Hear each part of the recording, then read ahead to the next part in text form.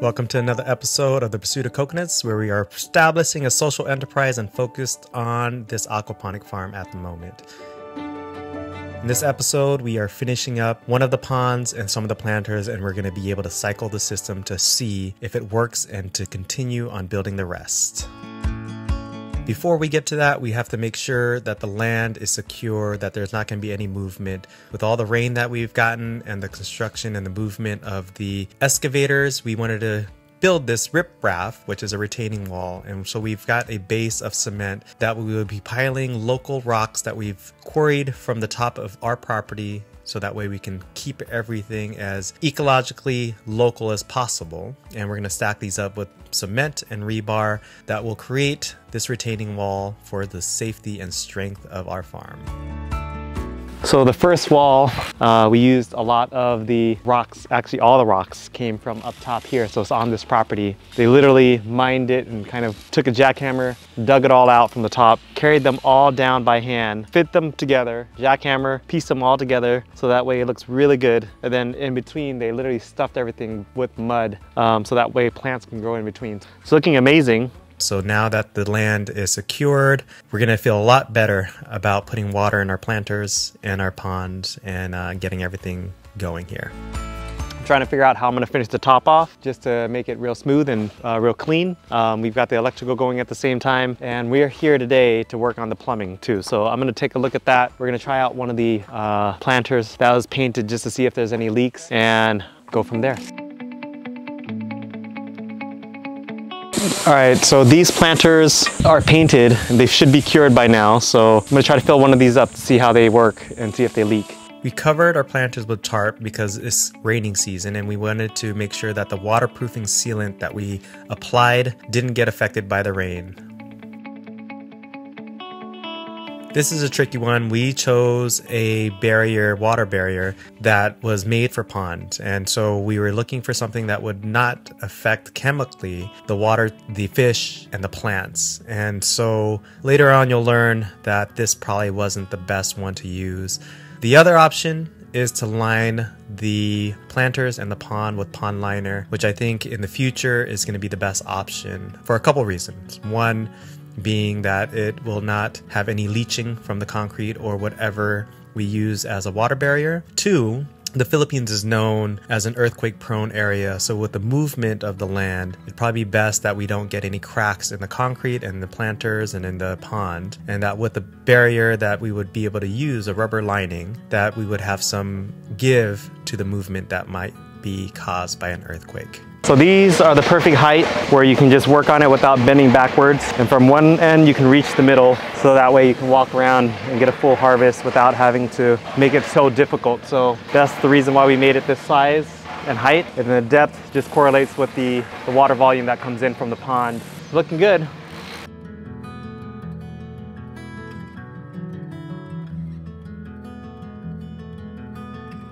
All right, we'll see.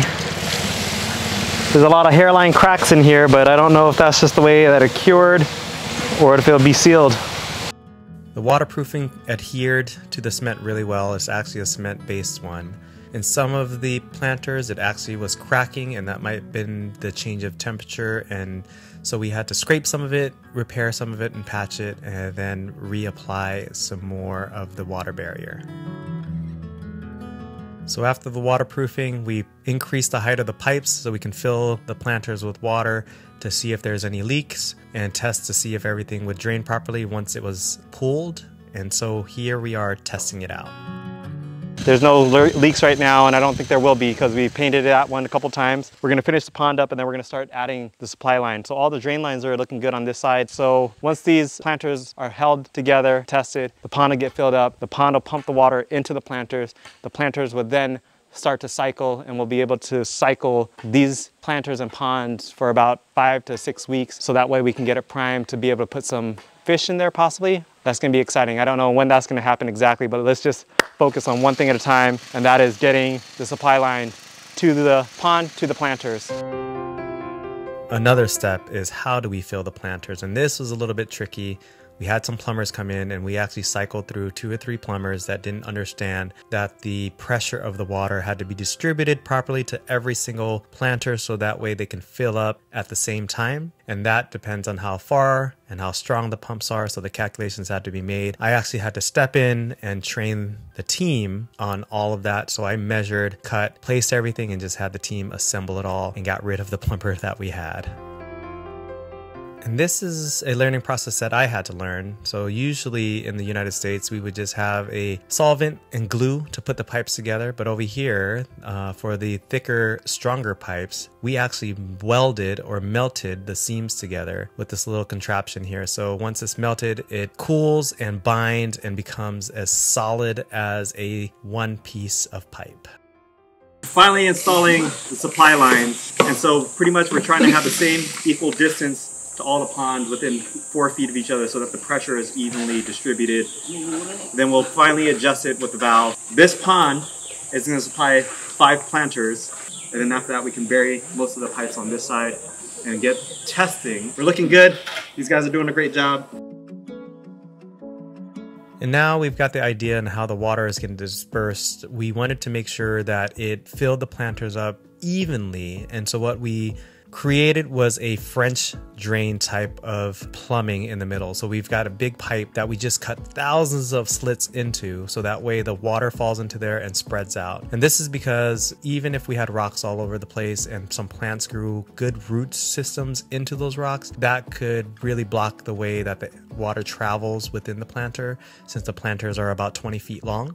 So we have this French drain in the middle that is homemade, pretty much these pipes that we cut into, and that helps disperse the water evenly into the planters. So with the return system of the water, what we did was we created valves from the pump to be able to control the pressure, and each planter also has a valve, and that way we can slowly adjust each planter so that way they all rise at the same time when they're filled with water. And also it works as a double mechanism where the water moving creates oxygen, and that helps oxygenate the water for the fish also.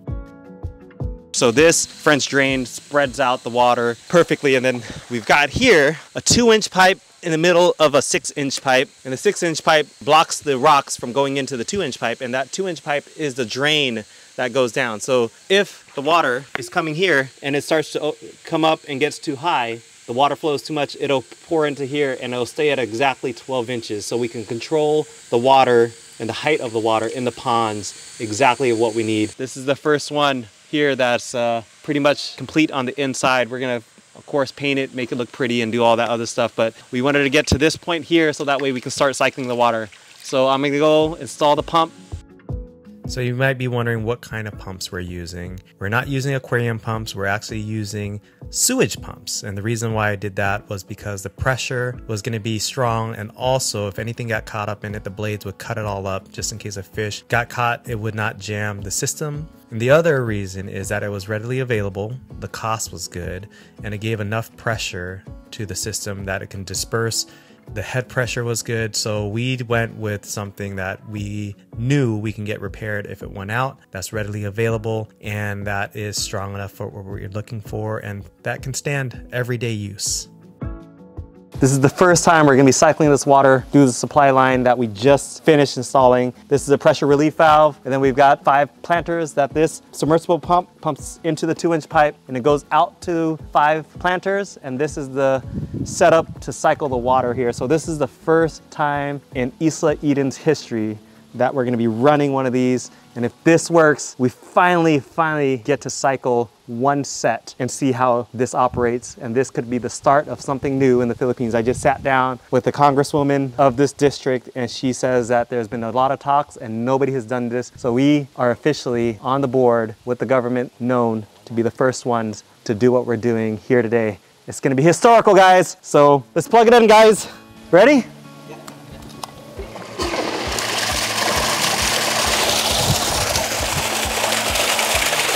All right, how's this? It's looking good. And it looks like there's not even an increase and the flow is going real well. That's gonna be more than enough, and that actually doubles up as oxygenator. So every time it turns on, it creates oxygen for the fish. And these are the outlets for it to drain. So once this reaches height, it'll start draining. And doubles. Wow. So look at the pressure is pretty good in all of them. Yeah. It's about the same. Congrats, guys. Yay! I had to celebrate. This was huge. The water looked so cool, and also everything was running pretty well. So I just wanted to jump in and let these guys know that I appreciate their hard work and their consistency and their just willingness to learn something new.